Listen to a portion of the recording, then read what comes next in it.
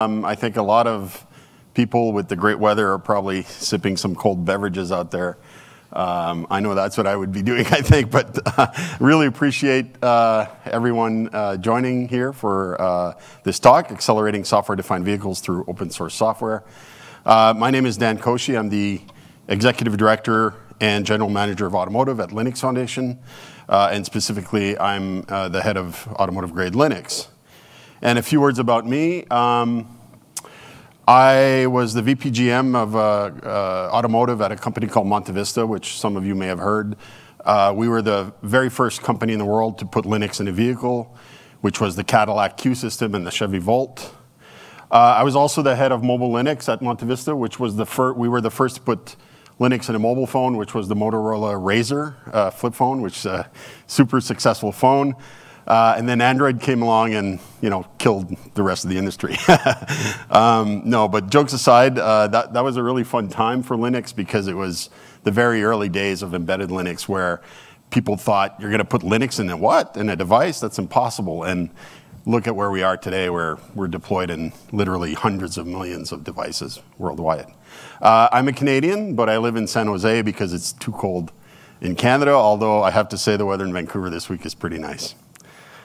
Okay, so with that out of the way, I like to start by asking people, why is it that we buy a vehicle, which is one of the most expensive purchases of our lives, and we buy a $20 sticky cup, and we stick it in the windshield, and we put our iPhone or our Android phone.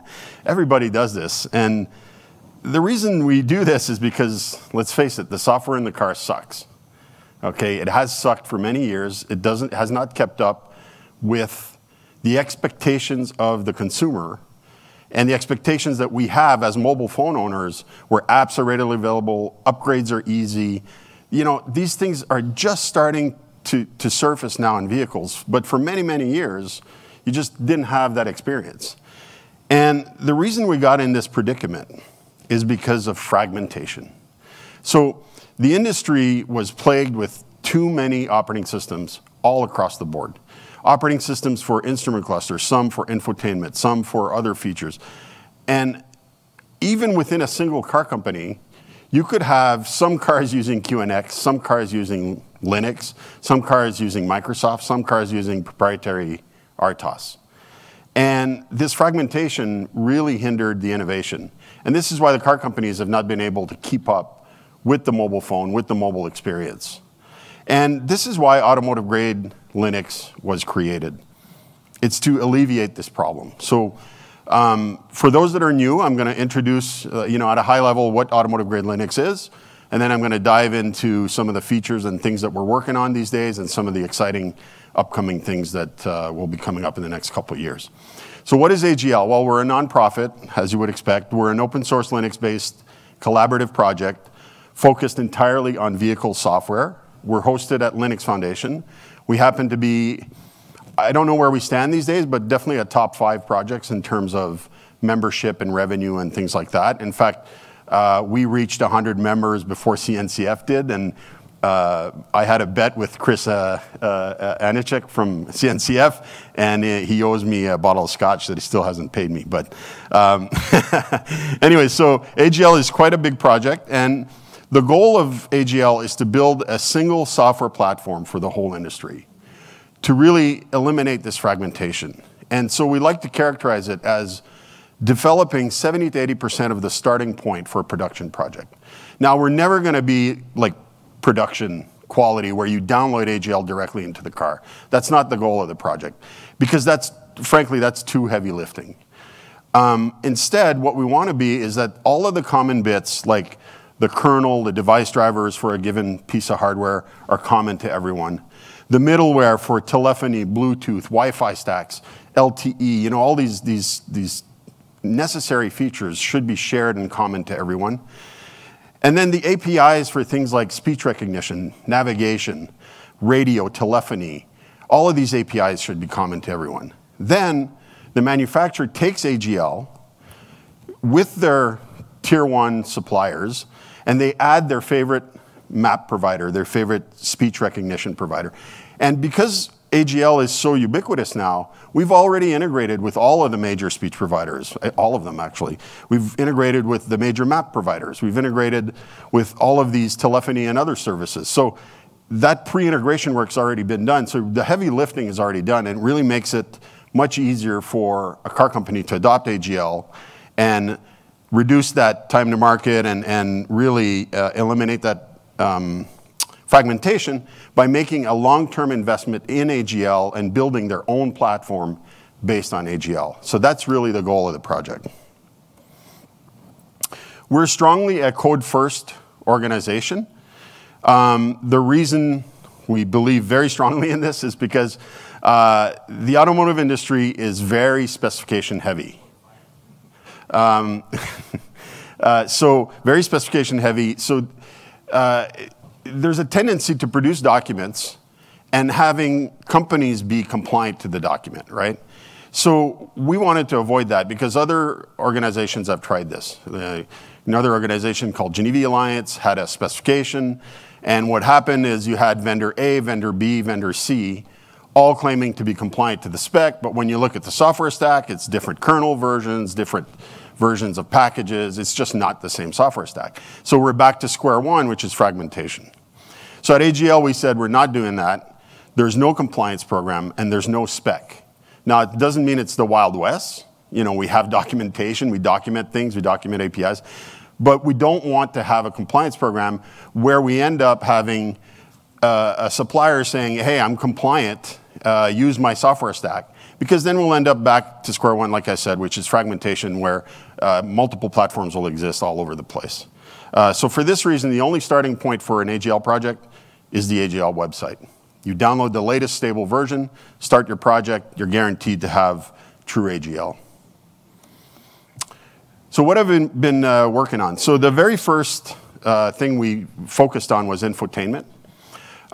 So this is, you know, in the center console with your maps, your telephony, your radio. That's the first thing we were focused on because that was the biggest pain point. We've been releasing software for that now since 2016. So that's very mature, and I'll show you it's being used in production. Then we focused on instrument cluster. That is one of our most exciting projects right now. We have a couple of car companies that are actually planning to deploy within the next year an AGL-based instrument cluster. And I can't mention who yet, but this is happening now, and this will be on the streets very soon. We also have heads-up display and telematics. All of these share the same code base, where telematics is the, I would say, the most dumbed down, meaning that, you know, we rip out all the graphics, the 3D, all of that stuff, and we're left with pretty much just the base OS with all of the radio stacks and the ability to communicate to the cloud for, you know, telematics type services. And then also we're working on functional safety. I'll talk about that in a slide a little bit later. And AGL is being used by several companies as the base of advanced driver assistance, ADAS type of applications as well. Overall, we have 11 car manufacturers supporting the project. Pretty good geography in terms of world coverage. We have Honda, Mazda, Mitsubishi, Nissan, Suzuki, Toyota in Japan. Pretty much all the major ones. We have Ford in the US, Hyundai in South Korea. We have Mercedes and Volkswagen in Germany and SAIC in China. If you count the cars from all these companies, it's about 50 to 60% of worldwide vehicles. And when we mention Volkswagen Group, it's actually the entire group. And we know that several of these are using AGL. And I met with Bugatti and I requested a car. I said, you know, give me a car and I'll test your software, make sure it works. And they said, heck no. They only sold 42 cars in America that year, and they said, you're not getting one, Dan. I said, okay, that's too bad. What about a Lamborghini then? Anyways, I still don't have either one, so so much for that. Overall, we have over 150 companies. We have all the car manufacturers that I mentioned. We have big tier one companies, Denso, Panasonic, Aishin, Continental, Harman, Bosch. Those are all, you know, the biggest tier ones in the world. They're all members. We also have most of the semiconductor providers to automotive industry, so Renesas, Qualcomm, NXP, TI, NVIDIA, ARM, Intel, et cetera.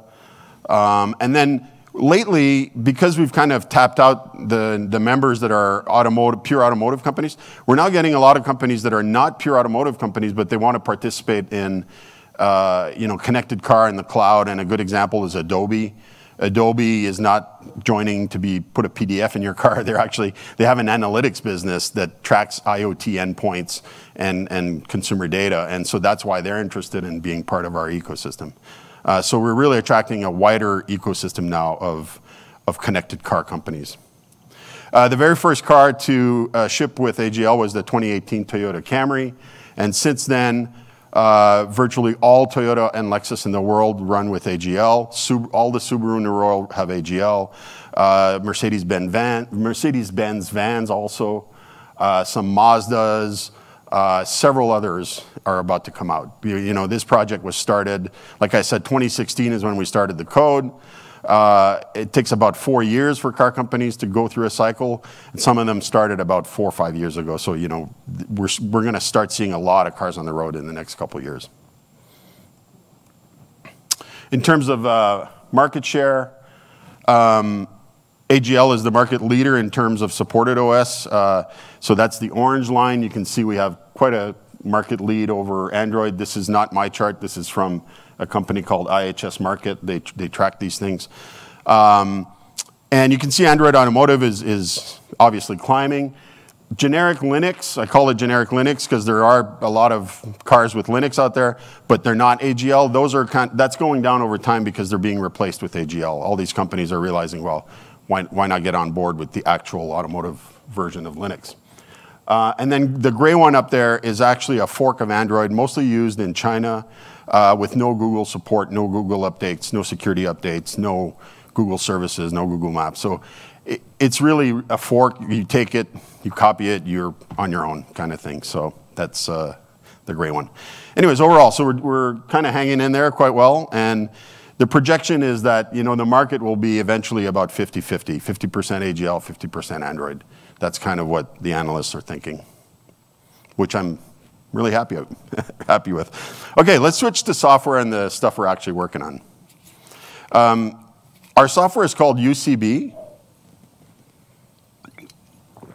It stands for Unified Codebase. And we chose that name to send a message to the market that we're trying to eliminate this fragmentation I was talking about. We name our releases after fish. Our community manager, Walt Miner, came up with this idea. Android was naming things after desserts. We said, well, we need something cool. And so we named them after fish. Agile Albacore, like I mentioned earlier, January 2016 was our very first release, all the way to Lucky Lamprey. The point of this chart is not to show you some fish. It's to actually explain to you that we do 2 releases per year. And we follow kind of a TikTok model, like if you're familiar with the Intel TikTok model. One is new node, and the next one is less features, but more more performance and things like that. So we follow a similar model where the first release of the year is feature rich, because we do a lot of demos at the Consumer Electronics Show in Las Vegas, so it's feature rich. And the second release in the year, kind of the summer time frame, tends to be more hardening, security fixes, bug fixes. And so our members know this, so they tend to take the summer release as a starting point for production projects. And the 2 latest releases are Nifty Needlefish, released in August. So that's the one that some companies are using for production. And then the next one that we just released is Optimistic Octopus. Now that's a mouthful. Just released in February. All of this stuff is on our wiki. Everything is public. You can go, you can read the release notes, you can download the code. There's nothing private. Some parts of the website may require a Linux Foundation ID, which is just a fact. In terms of expert groups. So the way AGL is structured is that we have a bottom-up approach, where we have expert groups, then we have, and they meet weekly, every 2 weeks, conference calls, Zoom, in person across the world sometimes. And then above that, we have a system architecture team that oversees the end-to-end architecture, coding guidelines, things like that. And above that, we have a steering committee. And the steering committee oversees the big decisions, like what features are we going to work on, what are the priorities. And above that, we have a board of directors, which meets every quarter and decides where the money is going to go and what we're going to spend on. So the expert groups really are empowered to make decisions in these areas. Now, we work on stuff that is not covered by expert groups, so this is not all that AGL works on. There's other things we work on. We may not have an expert group for it, but there could be a few developers working on something. I think the most active ones at this point are the instrument cluster. That's a really active expert group. They're working on really cool stuff, and I'll talk about it a little bit later. Vehicle to cloud is really active and important. And then container and service mesh and virtualization, we actually recently merged into a new work group or expert group called software-defined vehicles, SDV. So this is what the overall expert groups look like. As I mentioned, SDV is brand new, hot off the presses from last month. So let's talk about some of the software trend or the vehicle software trends and how AGL is addressing them. So one trend that you hear all the time is companies building their own OS. VW.OS, Mercedes-Benz.OS, Toyota OS. If you're a geek and a tech guy like me, that's not the right use of the word OS, in my opinion. I'm a computer engineer by trade. I've coded for many, many years, and I don't see this as an OS. What these people really mean when they talk about that is a service delivery platform. They're talking an end-to-end from the vehicle to the cloud, services for the consumer, data tracking, where they go, this kind of stuff. That's what they mean by OS. Okay, it's an overloaded term, overused. What they're really using at the base of this is AGL and or Linux and or components of both, right? And this is what they're using. Like Mercedes is a big supporter of AGL, so is Volkswagen. They're using AGL as the basis for the in-vehicle portion, and then they partner with some of our big members like Amazon and so on for cloud-based services. And that's what they're calling the end-to-end OS. So AGL is at the center of these things. Another trend is that the SoCs, the SoC processors in the vehicles are becoming very powerful, right? 4-core, 8-core, little cores, big cores, lots of cores. They're very powerful processors, very powerful graphics. And what we're seeing is the attempt to consolidate a lot of the cockpit features onto a single processor. And at AGL, we've been doing this for many years. I think our very first demonstration of this was 2017, where we showed AGL instrument cluster running side by side with AGL infotainment on the same processor in a virtualized environment. And you can do it with containers, you can do it with open source hypervisors, and you can do it with proprietary hypervisors, commercial ones, no problem. We've shown actually all three variants of this. And this is a trend that is definitely happening. We know of at least one, maybe two actual production projects that have started to do this and actually ship it in a real vehicle, where you're going to see the instrument cluster and the infotainment on one processor with two different screens. And that's really, really cool. And AGL is at the center of that. Another trend is the growing software complexity and scale. I don't know what our latest numbers are, but we're well over 100 million lines of code at AGL. So it's extremely complex. A lot of bug fixes, a lot of security fixes. And managing all of this is new for the car companies because they're not used to that kind of environment and they're learning, right? So we created the Container and Service Mesh Expert Group, which is, as I mentioned, now renamed Software-Defined Vehicles, with the goal to simplify the deployment of, I like to call it the cloudification of the vehicle, where we treat the software in the vehicle more like a server, so that we're able to put, using things like containers, push updates and push entire images to the vehicle, and really kind of employ what the IT world has done for years, employ those same concepts and those same engineers. So you don't need, embedded engineers are really hard to find. In the industry, you know, they're a rare breed. And to find embedded engineers and to have this whole upgrade process based on embedded software is very difficult. So there's a whole trend, and some members at AGL, including Amazon, is leading this, actually. Amazon AWS is leading this effort for us, to treat it like a server and push updates to the vehicle like a server. And so we'll see where this evolves, but this is ongoing, and they're working on this now in the new SDV expert group. And then this brings me to the final one, which is very much everything I just talked about, which is the lines are blurring between embedded, IT, and cloud. And we think you know, it's the cloudification of the vehicle, as I mentioned, and we think we're really addressing this by having the vehicle to cloud expert group work very closely with the new SDV expert group and addressing these needs and these features, things like you know, protocols for over the air, et cetera. So we're working on all of these things right now, and we're really seeing this blurring of embedded and cloud. Other key developments, at AGL, we actually build our own hardware. That may sound weird for an open source software project, but if you're in the automotive industry, you know that getting hardware boards are extremely difficult. You have to sign agreements with the vendor, you have to sign NDAs most of the time, and then you have to pay, you know, $1,000, $2,000 for a development board. So it's very time consuming, very expensive.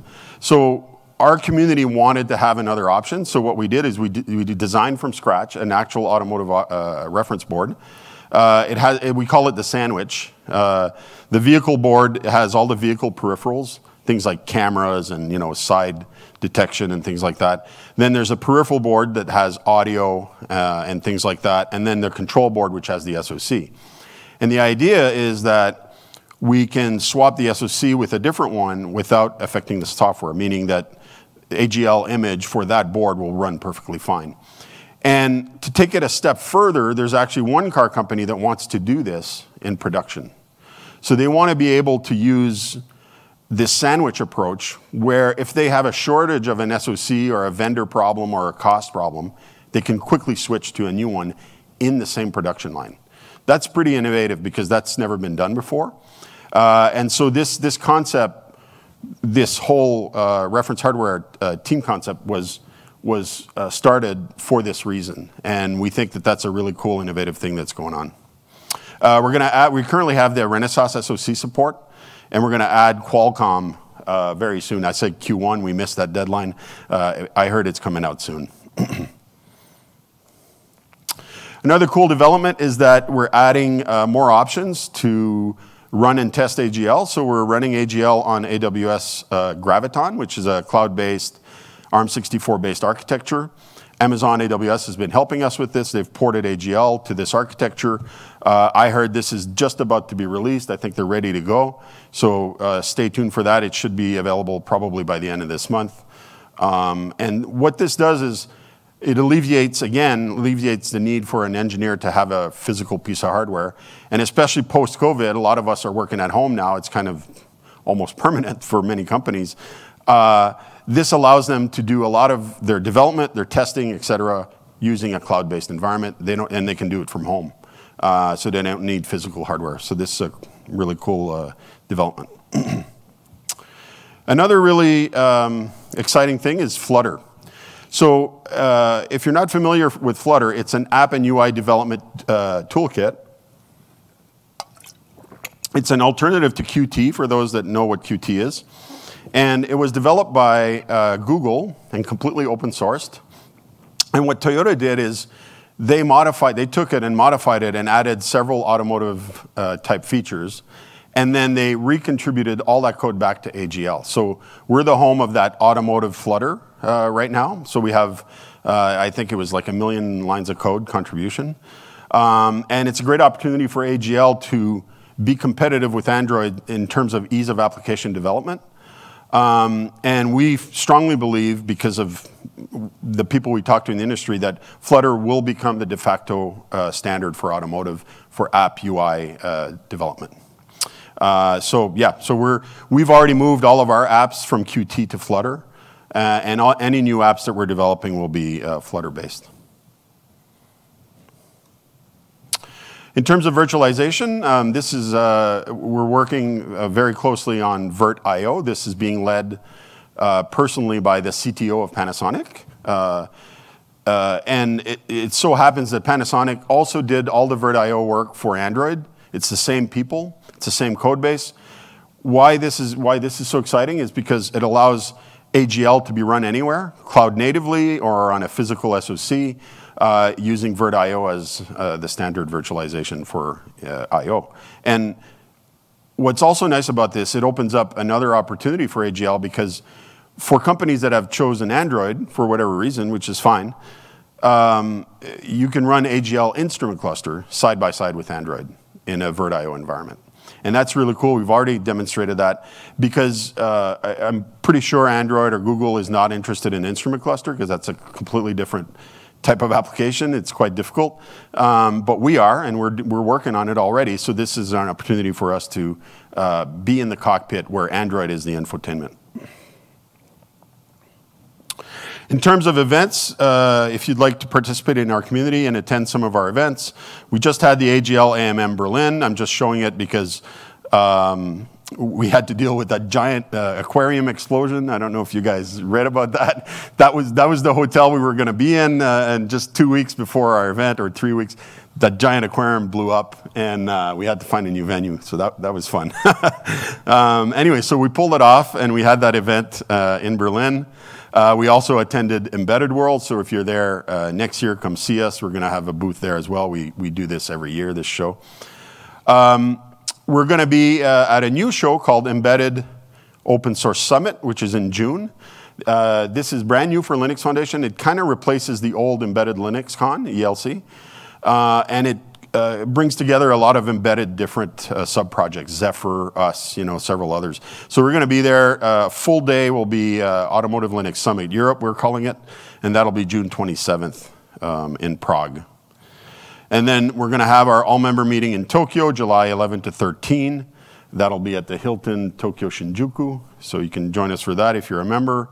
And then finally, ALS OSS Japan will be December 5 and 6 at the Ariake Convention Center in Japan. And our biggest show of the year in terms of public exposure is the Consumer Electronics Show in Las Vegas. We're going to be there next to Mercedes, John Deere, a lot of automotive companies all around us. This is a cool event for us. And as a member, and I'm plugging it a little bit here, but if you're a member of AGL, it's also a very inexpensive way to participate in CES, because this costs, like $500,000, and you can participate for very little cost and have a kiosk and participate in our ecosystem in our booth. So that's my plug. So that's all I have, and I think we have time for questions. Yeah. Oh, thanks.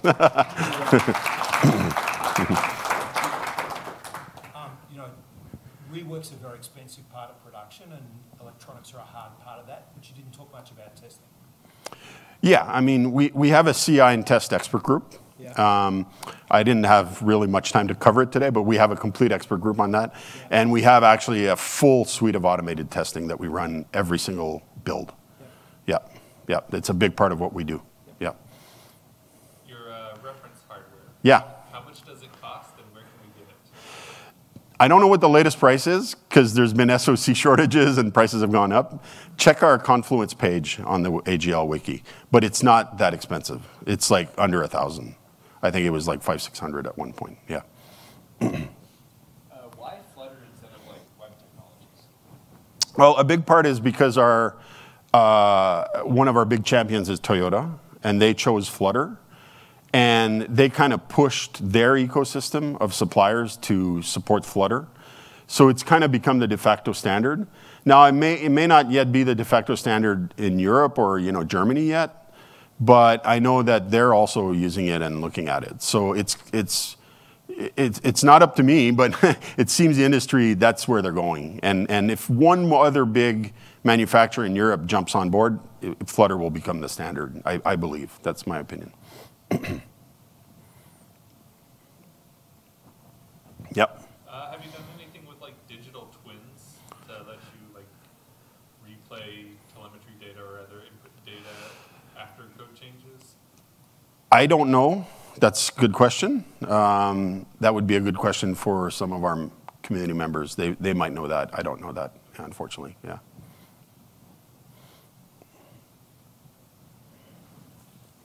Yep. You mentioned functional safety briefly. Yeah. Does AGL comply with, for example, the ISO 26262 standard? So we actually, I think I have a slide on that, but I may have hidden it.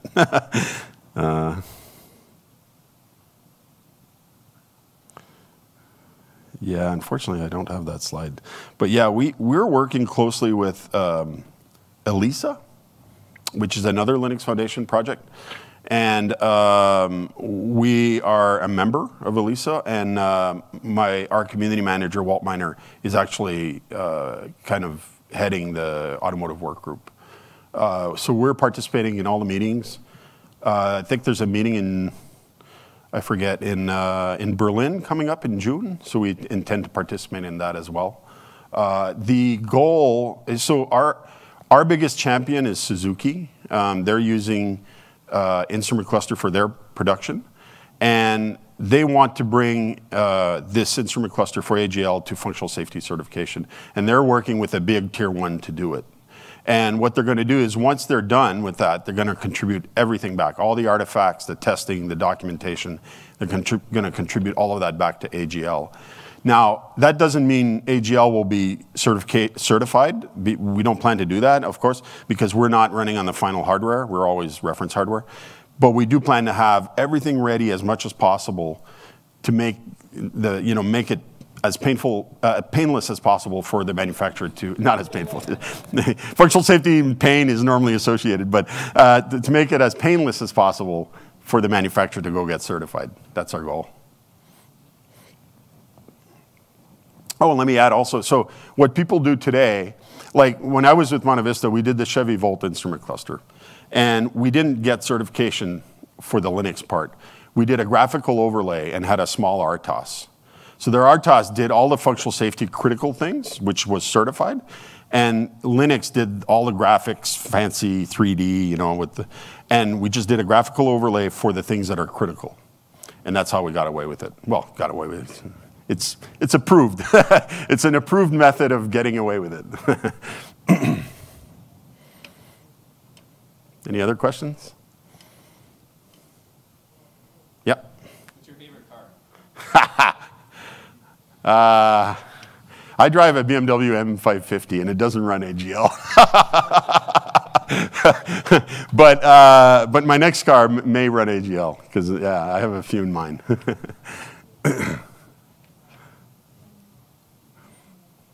Yeah. Who responsible for security? So like, is the manufacturer want to make sure the security, or do you guys? That's a great question. That's a constant debate. We have members, big car companies, and I won't name them because we're on video, but that tell us they don't want us to do security because they're ultimately responsible, and they have this whole back-end infrastructure people that take care of it. And they don't want us to spend time and effort reproducing what they have to do anyway. But then we have another set of members that says, no, you have to do some security, So we're kind of in the middle. We don't do the full-blown production level type of, but we're part of the advanced notifications of security, all these things. We're plugged into those, and we get patches, and we patch things before the public knows. So we do some amount, but not the full thing. And it's a constant debate at AGL. How much security do we do? How much effort do we spend? How much money do we spend on this? But in the end, each manufacturer is responsible. And in the end, they have lawyers. And in the end, they don't want to be liable. So they have to do it anyway. No matter how much we do, they have to do it anyway. So that's the bottom line. Yeah. Yeah, I may have to remove a few because I may not have the permission to show some logos, but yeah. Yeah.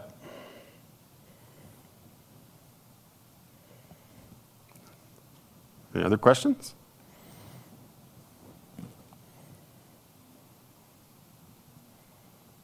Okay, last call. All right. Thanks.